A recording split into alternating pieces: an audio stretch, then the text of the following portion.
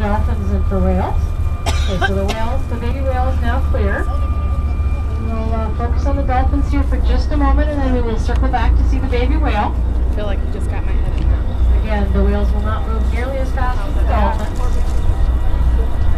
So both of those dolphins are pelagic offshore species, meaning that we normally don't see them here in these waters where we see the whales.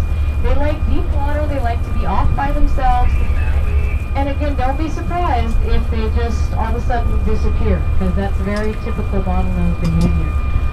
So it is a rare sighting, like I say, why we carry a dedicated research camera just for this, because their sightings are so unusual.